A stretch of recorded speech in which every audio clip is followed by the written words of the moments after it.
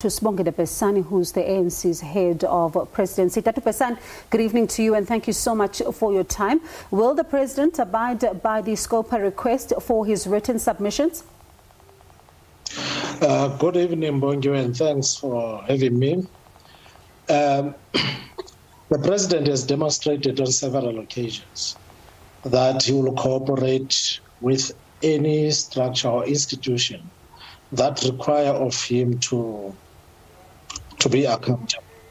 So based on that experience, it wouldn't be difficult if such a request is made to the President that he will consider it positively. So he'll even consider positively a possibility of giving oral evidence in this case? It will depend on the nature of the request because as far as I know, the President has not received such a request. But all that one can assert quite firmly is that the President has never reneged on any institution that require of him to account for what is believed his conduct or any other thing. He's one President who respects the rules of the game, the rule of law, in particular accountability. Now, Dr. Besani, I remember you and I were in conversation in December over this very issue, and one of the things that you spoke about is that this was a distortion, and it was an ANC-NEC meeting, and it was taken out of context because he was explaining about matters that had arisen about other campaigns, not necessarily, the CR17 campaign, while it was also on the table as part of the discussion.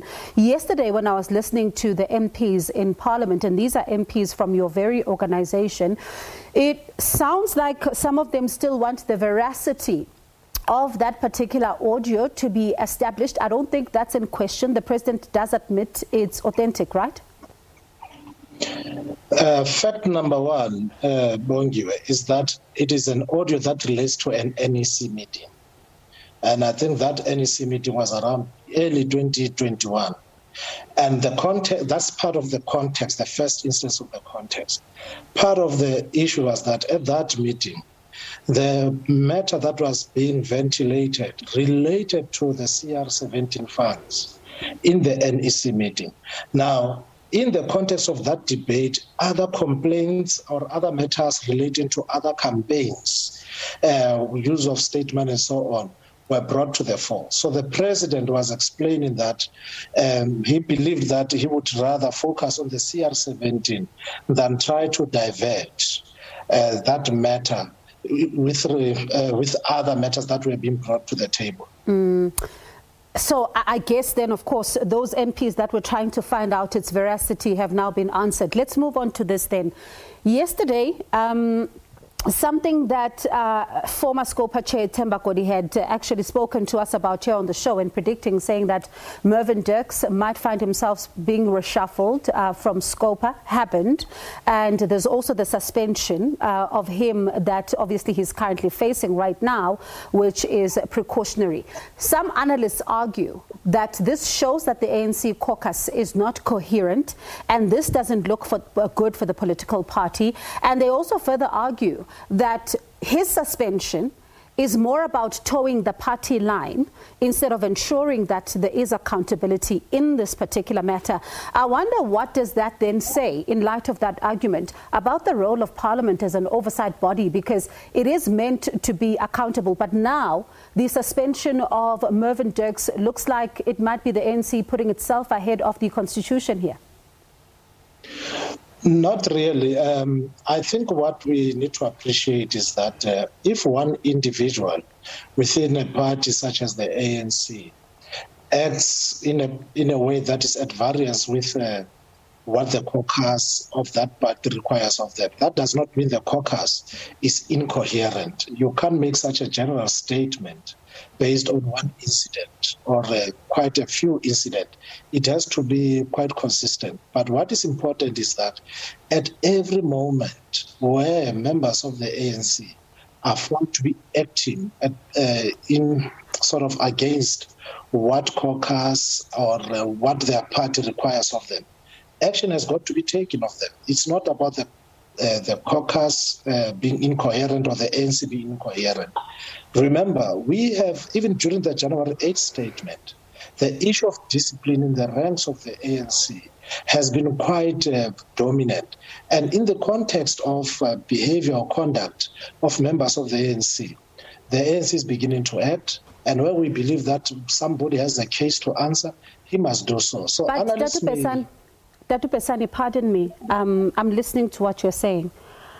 It's difficult to really not make this inference then, that you are saying because he went against the caucus, then he must be suspended. It is not about the allegations that he makes that need to be put to the test. Which comes first here?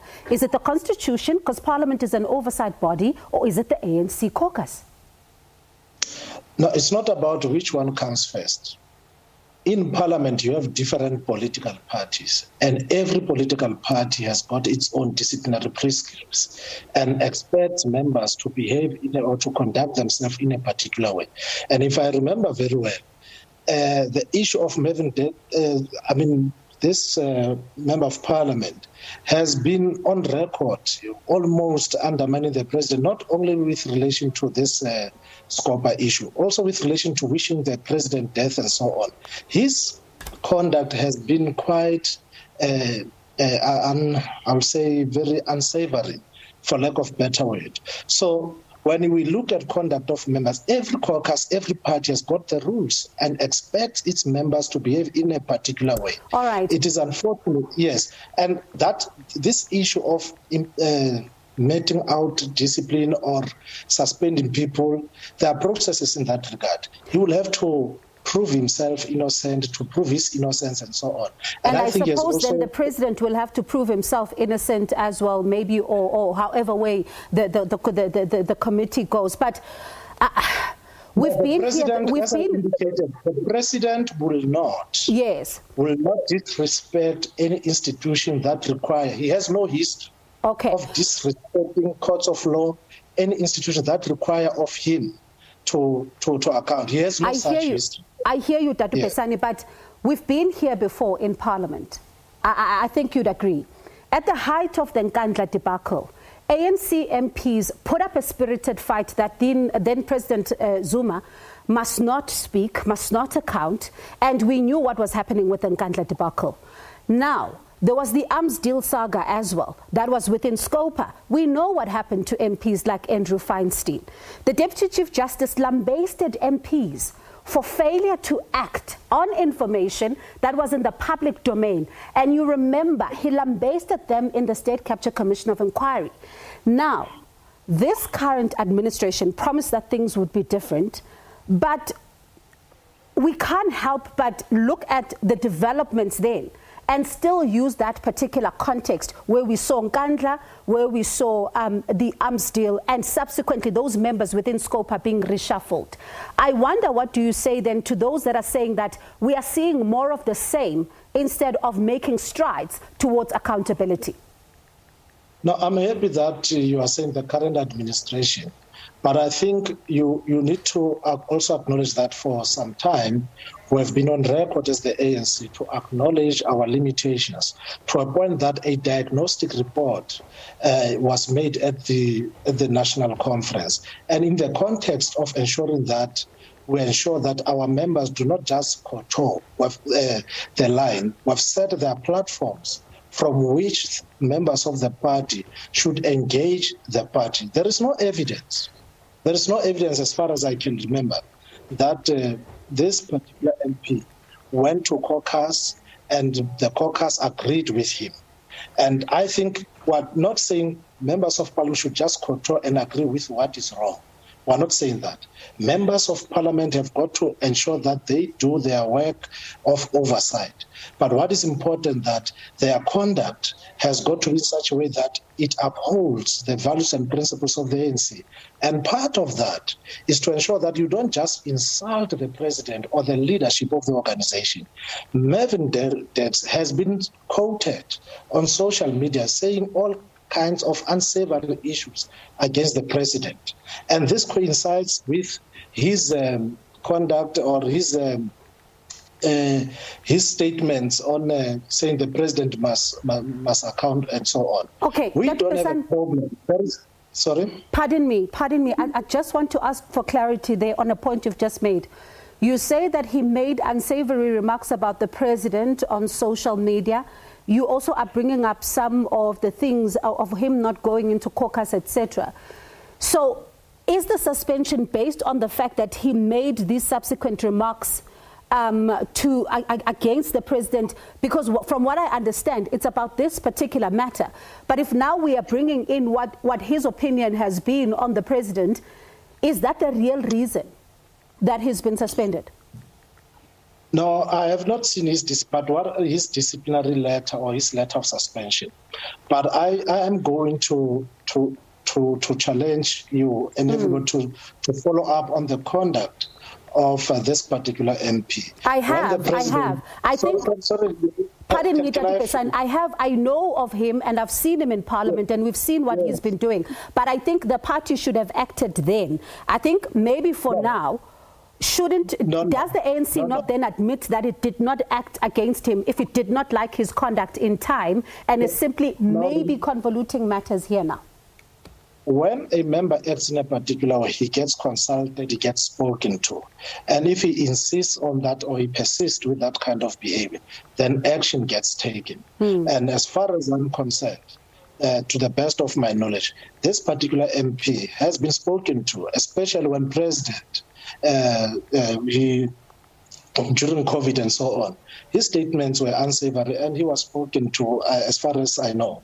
And so but he persists. So in the context of his general conduct, now recently and for some time, then it was felt upon that some action, the caucus in particular, felt that it needed to really take some action and engage him through a disciplinary process. And whether he will be found guilty or not is a matter that he will actually prove himself in that particular platform. All right, Dr. Besani, we out of time. Just a yes or no quick question. The president says that he's willing to fall on his sword in that particular order, you know, the one that I'm referring to. Should it then be found that within SCOPA there was wrongdoing here, even after the context has been established, will he be willing to fall on his sword? The issue of the president is the minutes of the ANC. All right. Thank you so much, Dr. Besani. It's always a pleasure to speak to you. That is the ANC's head of Presidency, Sibongile Besani, just talking to us about the SCOPA hearing. You would have seen it here on the show yesterday, where the committee, Francis, you heard that they're going to be writing to the president and they will now be expecting those written submissions. And it looks like there's going to be interesting developments here. And we all want to see what it says. Within 7 to 10 days, they've given the president a timeline on that submission. We'll follow it closely for you.